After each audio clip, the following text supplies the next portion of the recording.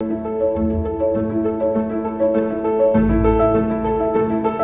keep things clear and simple for today, because we have a limited time, we're going to be focusing on three of these areas of attentional focus, three of these points on the spectrum.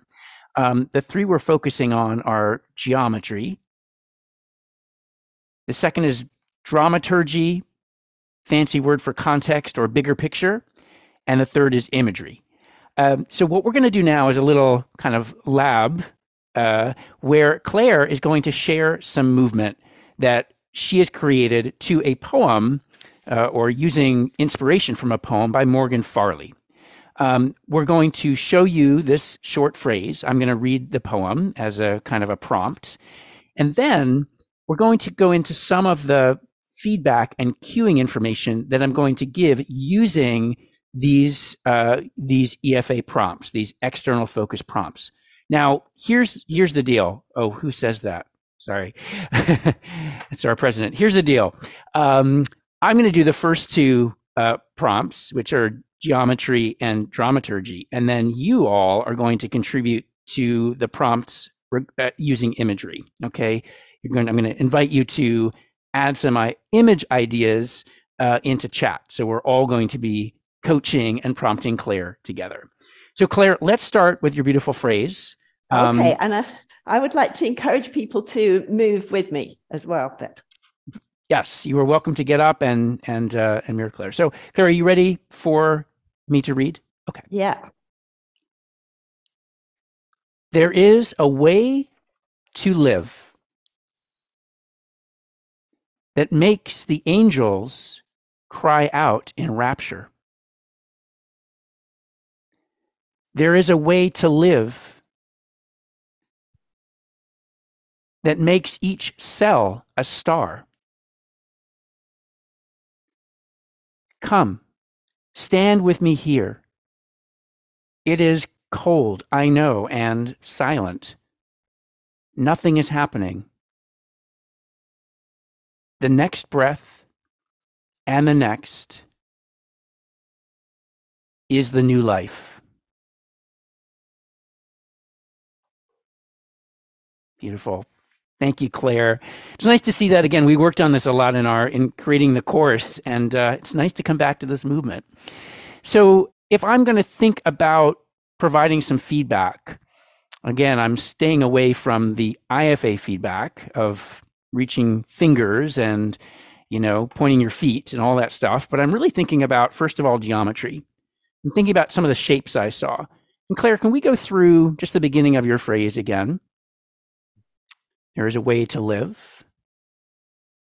So here's a beautiful, big half moon shape, right? Thinking about that giant curve in your arms, a semicircle. And also, you can rest for a moment, but I also see a triangle in your legs. So from the side view, right?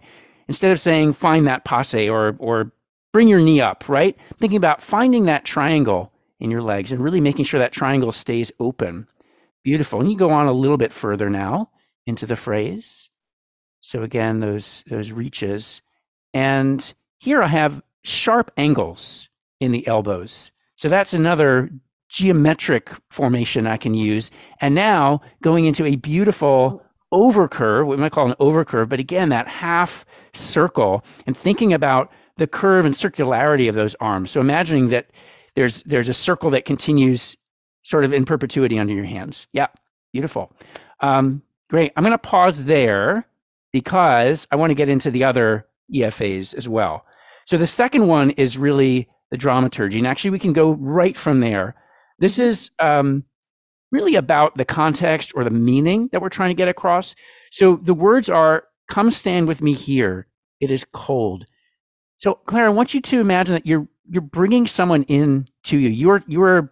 You're speaking to somebody. You're calling them to come closer to you. How does that change your movement? How does it change your intention? I'm reaching further. Yeah. And your focus also goes out to the distance. There's somebody perhaps far away who you want to come share this space with you. Yeah.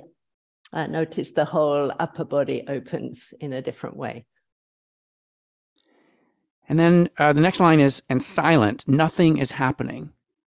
So how is we, as a dancer, how are you representing nothing is happening while standing on one leg and moving your arms? What does that mean? With a triangle. With a triangle. I'm trying to be as still as possible. Mm.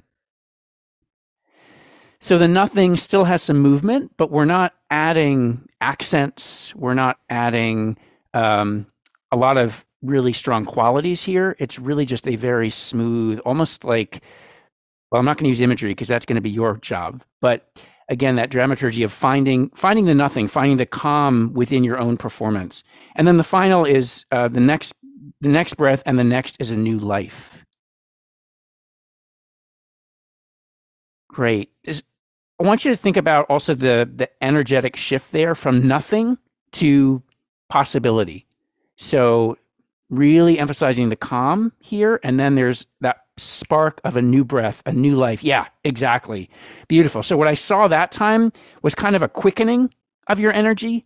I think it's easy when we're going from calm movement to stay monotonous and just go from calm to calm. So we really want to highlight that new breath is a quickening of, yeah, exactly. Beautiful. Great. How did that feel?